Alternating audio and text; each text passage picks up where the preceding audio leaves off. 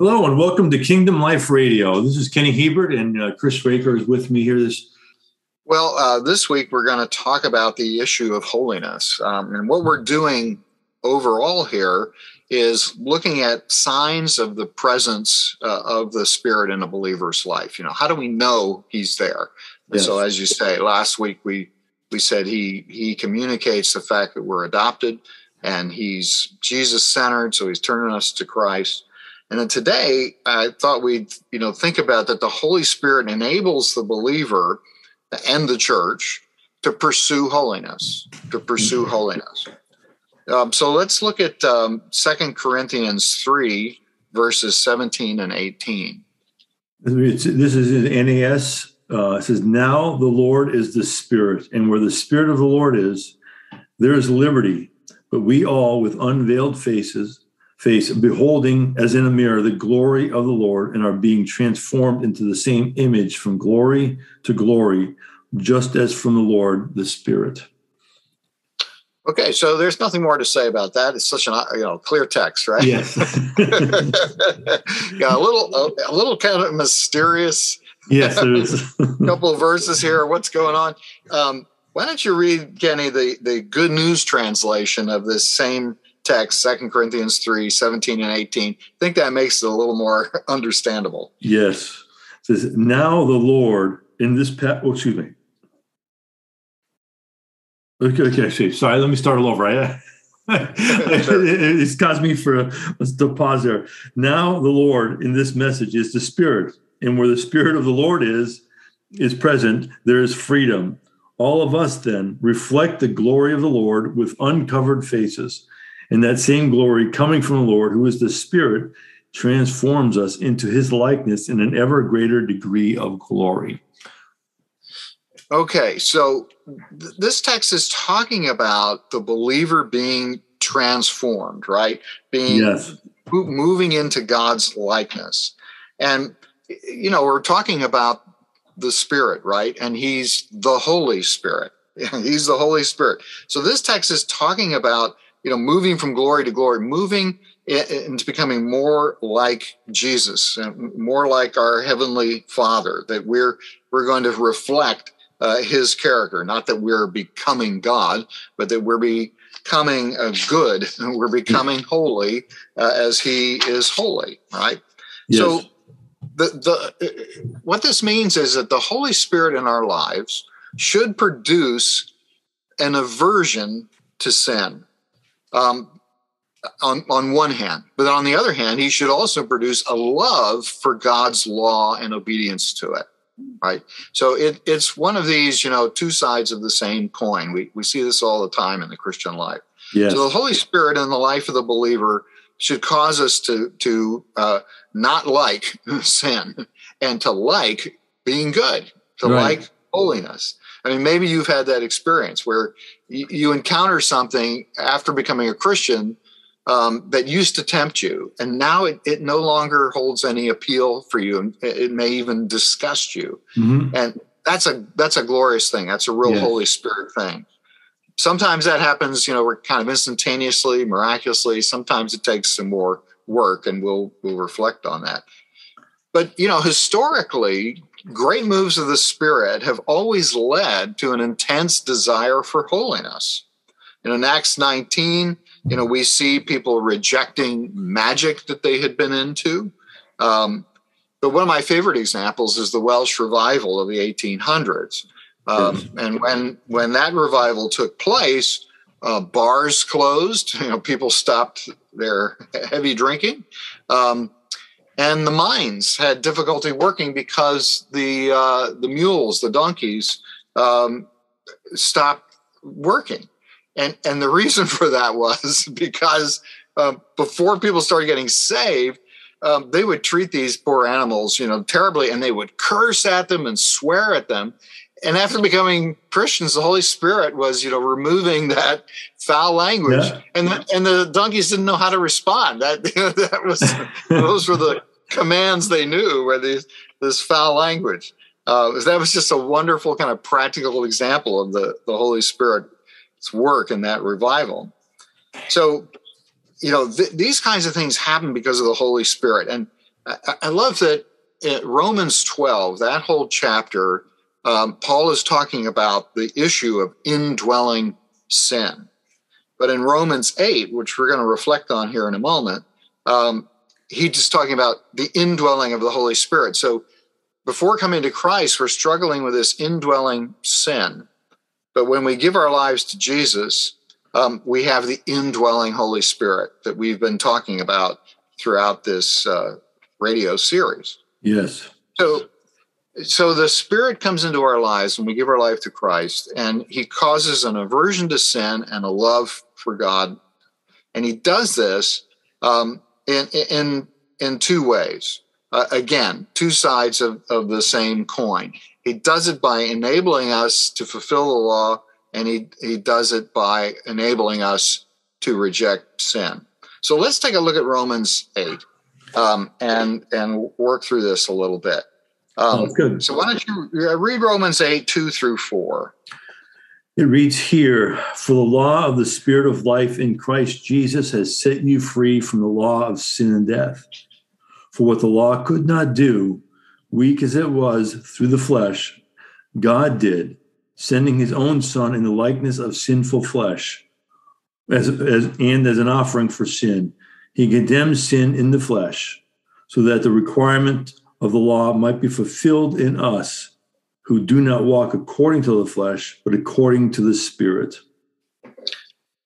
So there's a lot in that text, but I really want you to get the punchline of verse 4, that the requirement of the law might be fulfilled in us, and that we're walking now not according to the flesh, but according to the Spirit. So the law is fulfilled in us, and not in our own effort, but in what Jesus has done, what he's accomplished. And he shares his accomplishment with us through the power of the Holy Spirit. And that's fulfilling Old Testament promises. Ezekiel chapter 36, verses 26 and 27. What does that say? It says, "Moreover, I will give you a new heart and put a new spirit within you. And I will remove the heart of stone from your flesh and give you a heart of flesh.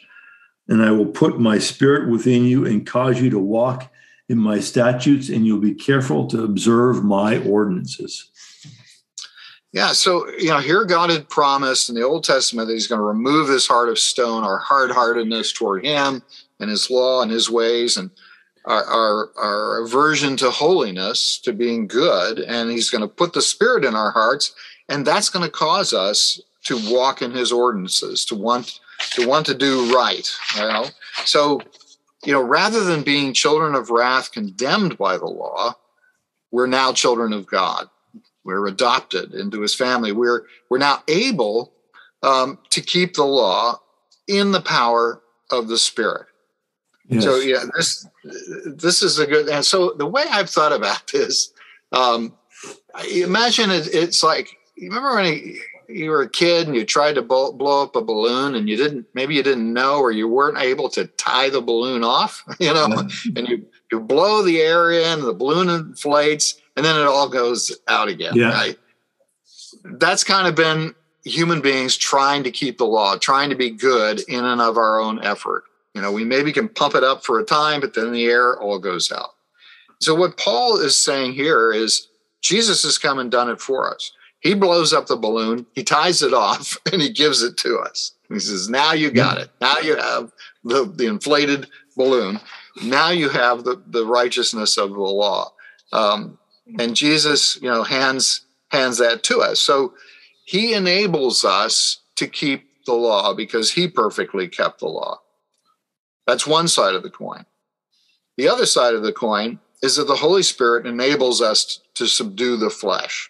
Yes. So let's keep reading in Romans 8, and let's just do it verse by verse. That'll probably be the easiest way to get into this. So what does verse 5 of Romans 8?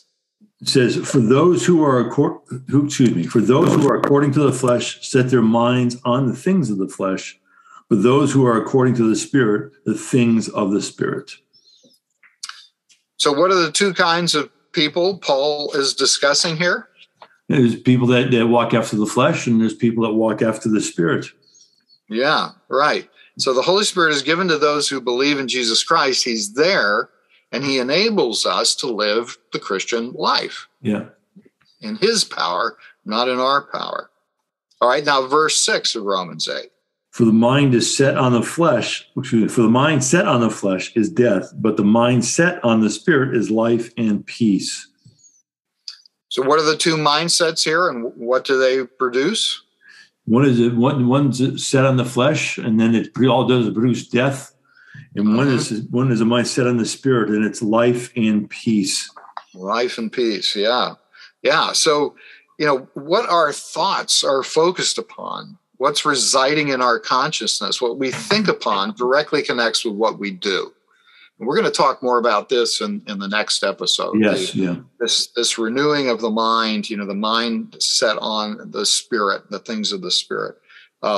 So, are we thinking about our desires, or are we thinking about what the Holy Spirit wants of us? Are we just relying on our feelings? We tend to be, we're very feeling oriented people. Yeah. I don't feel right about this, or that I'm going to do that because that makes me feel good. And that's what's important, but we're to think, we're not to just rely on how our emotions are pulling us along. Proverbs 23:7 says, for as he thinks within himself, so he is. Yes. As one thinks within himself, so he is. So, we need to engage our minds. We need to think. Let's go on to verses 7 and 8. Verse 8. Yeah, but it reads here, because the mind set on the flesh is hostile toward God, for it does not subject itself to the law of God, for it is not even able to do so. And those who are in the flesh cannot please God. So the mind set on the flesh, hostile to God. But those who are in the flesh cannot please God. So if we find the things of God irritating, disagreeable, confining, instead of freeing, what does that mean? Not yielding to the Holy Spirit. Yeah, you're not giving it to our flesh. That's right. That's right. You're still living the fleshly life. You're still living a sinful life. You're letting your sinful desires guide your life rather than the Holy Spirit. Your mind is set in hostility to things of God. One of the times I kind of first really encountered this phenomenon was when I was in college. And there were a bunch of us guys, this was a secular college, but there was a wonderful, vibrant Christian fellowship there. And a bunch of us guys got together one day and we said, you know what? We're just noticing in the culture around us, but even in our Christian fellowship, that there's a lot of coarse humor. There's a lot of humor at women's expense. There's a lot of objectifying of women. Guys have posters on their walls of women, even if there's not, I'm not talking about nude posters, but it's like, what exactly is going on here? And that there was a lot of sexual humor that was going on. And just generally how we talked about women wasn't Christian. It wasn't holy. It was worldly. It was fleshly. And so a number of us committed ourselves and said, we're going to stop doing this. And we're going to hold each other accountable to that. And we're going to check in with each other from time to time as to how we're doing. And what was interesting was that there were a number of guys who didn't like this, who said, oh, you're being too puritanical. You're being too rigid. Come on. It's not that big a deal. And pretty much all those guys eventually lost their faith. They weren't being drawn to the things of God. They weren't in love with God's law. They were really still in love with the flesh, and they were setting their minds on the things of the flesh rather than on the things of the Spirit. So, the outcome of living life in the flesh is death. Yes. Whereas living life in the Spirit, as we saw before, is life and peace. Now let's look at Romans 8, 9, and 10. Okay. They actually have 9 and 10 here. You want to read 8 also? Yeah, sure. Yes, excuse me. Read 8, 9, and 10. Okay. And 8 starts off as, and those who are in the flesh cannot please God. However, you are not in the flesh, but in the Spirit, if indeed the Spirit of God dwells in you. But if anyone does not have the Spirit of Christ, he does not belong to him. If Christ is in you, Though the body is dead because of sin, yet the spirit is alive because of righteousness. This is just wonderful positional truth. You are a Christian, you have the Spirit, right? If you don't have the Spirit, then we can really question whether you are a Christian. All Christians have the Holy Spirit, as we've talked about earlier in this series. Yes. And the Spirit makes us alive to God and dead to sin. Now read verse 11 of Romans 8. But if the Spirit of him who raised Jesus from the dead dwells in you, he who raised Christ from the dead will also give life to your mortal bodies through his Spirit who dwells in you. Okay, so what is this verse talking about? Is Paul talking about a present reality or a future reality? Both. Both. Yeah. The answer is, he's talking about the present or the future? Yes. He's talking about both. He's talking about both. We're looking forward to a future when Jesus returns and we're set free from sin and death, and we'll no longer have these struggles. We'll just love the good and we'll totally abhor the evil. But Paul's also talking about the Holy Spirit now is bringing life to your mortal bodies, right? So that's the present, to your mortal bodies, through his Spirit who dwells in you now, dwells in you now. So this is a present reality. We don't just say, oh, well, one day I'll be good in the sweet by and by, I can be good now because I've got the Holy Spirit in my life. The Holy Spirit who raised Jesus from the dead. That's the kind of power I have in my life. Dead raising power. That's right. That's pretty awesome. And he's still the same God today. The same God that gave us life initially, that said you were dead in your sin. Now you're alive and you become aware of God. And there's the same Spirit that did that in the very beginning of birthing life in us is going to continue to stay at work to produce that same kind of life in our mortal flesh. He's never going to stop. Even if we are irritated by it. I was thinking, like, we were talking about that. It was like, when we're young Christians, we initially try to hold on to. There's some things we hold on to, and there's some things we just kind of let go of. Our passions change, and then sometimes there's a battle over some of the things that we wrestle with, that we're trying to. We want to let go of them. We don't want to let go of them. And there's that wrestling, and that's part of the process of maturing and growing. And as long as we want to keep holding on, we're going to keep. It's going to keep bringing, death to us. But actually, Ephesians, I was reading that yesterday. He talks about that's not how you learn Christ, And then he says, put off the old manner of life. And the corrupting nature of the deceitful desires. And his idea is like you put that you're putting it off, because if you don't put it off, it's deceitful desires, and it's got a corrupting nature. It's got a disintegrating nature, and if you allow it to continue, if we allow it to continue to reside in us, it's going to start to disintegrate us internally. We're not going to be whole. And God's pushing us to not just a holiness like as in living right, but also wholeness as a person, right? The Spirit of God's wanting us to be a whole person. The holistic approach to who we are is our thinking and our action. And so as long as we're giving way to those things of the flesh, and we're not responding to the Holy Spirit in us, it's going to continue to disintegrate what the work of the Spirit's doing in us. And it's just going to be at odds until we start to. And we all want wholeness, but we don't want to go through the work of it. Right. And we're just, Paul's going to touch on that just a little further along here in Romans 8. Yes. There's his part and an our part. So let's, this is excellent. So read verse 12 of Romans 8. Yes, it says, 12 and 13, it says, so then, brethren, we are under obligation, not to the flesh, to live according to the flesh. For if you are living according to the flesh, you die. But if you by the Spirit are putting to death the deeds of the body, you will live.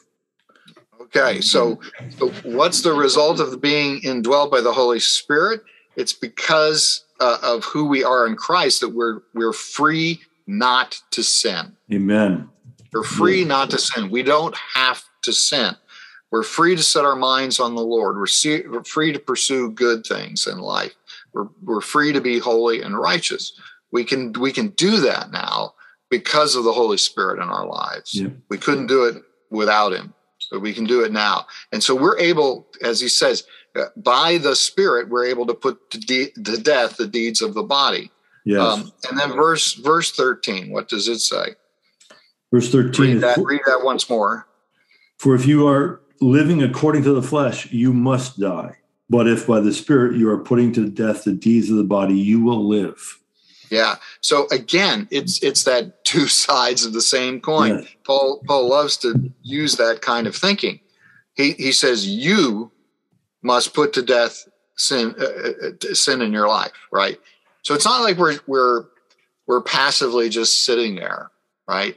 I mean, there's two extremes here. One extreme, and I actually was talking with somebody about this fairly recently, where the person says, "Oh, I'm a Christian now, so I will never sin. I will never sin." I'm like, really? Do you live in the real world? I'm not really sure I quite grasp how there are people who can say that. I no longer sin. You're no longer a sinner. That no longer defines who you are. You don't have to sin, but you still do sin. And this is why Paul says you have to deal with this. You have to put to death the deeds of the body. You have to put to death sin. But the other side of the coin, you do it by the power of the Spirit. Amen. In his power. You would be hopeless to defeat sin in your life. And particularly, as you were saying, Kenny, there are some things that kind of hang on, Yeah. We call that, besetting sin. There are things that hang on that are hard to get rid of, that are kind of intertwined into who you are. Right. And it takes time and it takes some work to get rid of those things. So because of the Spirit, then, we're not only alive to Christ, but we're able to live a life of holiness. We're able to walk and pursue righteousness rather than sin. We can reject sinful desires by the power of the Spirit, and we grow in our desire to please God, to do his will. So the Holy Spirit empowers us in that putting to death the deeds of the body and making alive our spirits to righteousness. We live, we're born again by the Spirit, and we walk, we live out our lives, we conduct our behavior by the power of the Spirit. Amen. Amen. There's I just lost my train of thought there. Well, this is the third sign of the Spirit in the believer's life that we're talking about. And, this is something that is not necessarily bells and whistles. These are deep things that God works into our lives. Yeah, there's we were talking about you're free not to sin. Somebody will talk act like the grace of God is given to us, so we're free. Yes, we're free, and then they think that means free to do what we want. Grace is not the freedom to do what we want. It's the power to do what we ought. Yeah. Yes. Very good. And it's all by the power of the Holy Spirit. But so that God didn't just save us just to go about our life and do whatever we want. It's to become a whole different person than we ever were before. And so those two extremes. I'm not sure I didn't say the second one. The extreme of saying, "Oh, I don't sin anymore." Well, that's ridiculous. We have to fight sin. But there's also the other extreme. Well, I can never defeat sin. I just have to wait for the second coming. And I'll just keep living my life, and I'm forgiven, so it's okay, even though I keep sinning. No. Paul's saying, look, you have the Spirit in your life. You can fight sin in your life. You can pursue holiness. Yeah. We were in chapter 8 of Romans, and what we share is kind of like in the middle of between. It's sandwiched between two things about the Spirit. In Romans 8:1.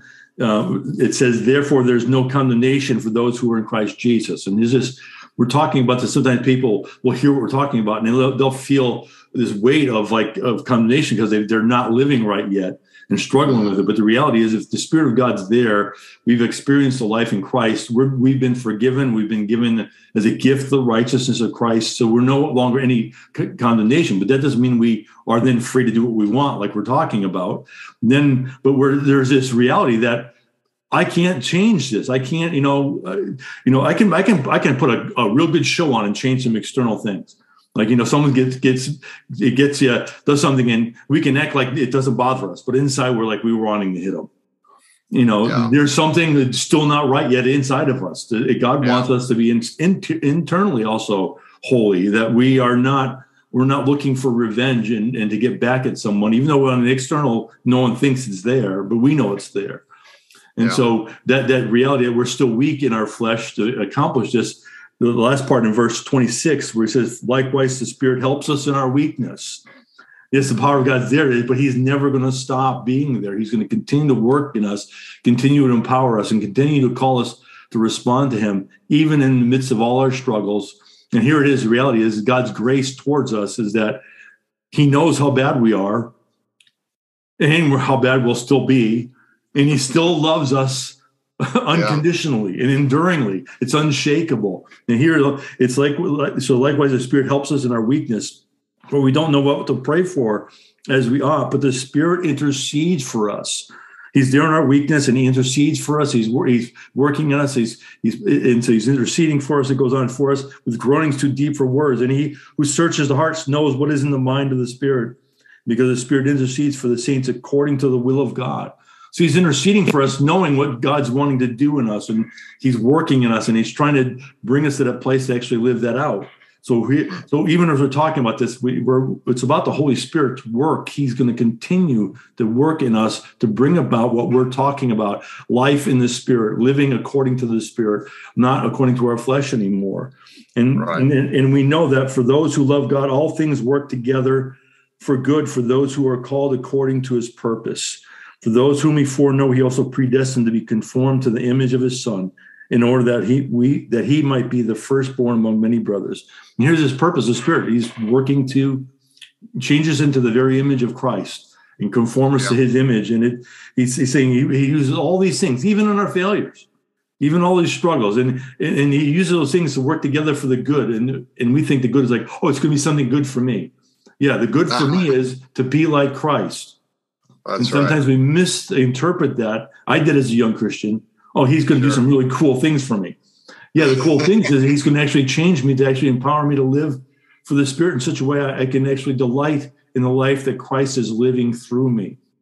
And he's using all these things to mature us to that place. And actually using things in me to help you, and using things in you to help me. And it's not just like, oh, all the things just happen to me.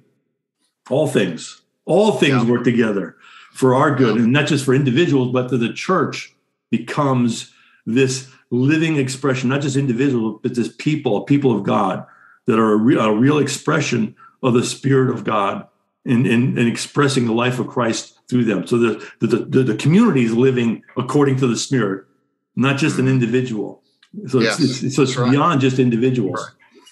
Yeah, and the community, like my example of our men's group in college, we help one another to pursue holiness. That's one of the ways the Holy Spirit, works in and through us.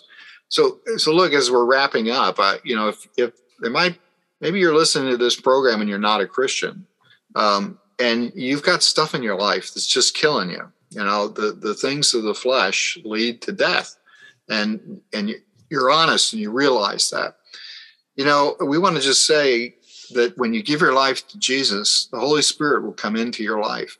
And we can't promise that you'll be instantly, set free from the things you're struggling with, but you'll have the living God and the power of him who raised Jesus from the dead in your life.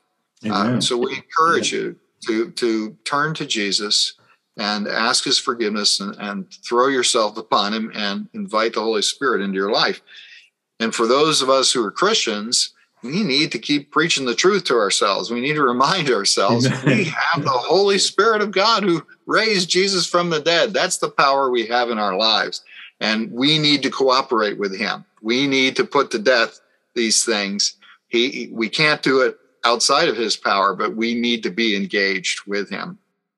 Amen. Amen. Well, that's it for this week. We will talk to you again next week. You can find us on Chris's website, vertical101.com, or my website, letyourkingdomcome.com. You guys have a blessed week. Bye-bye.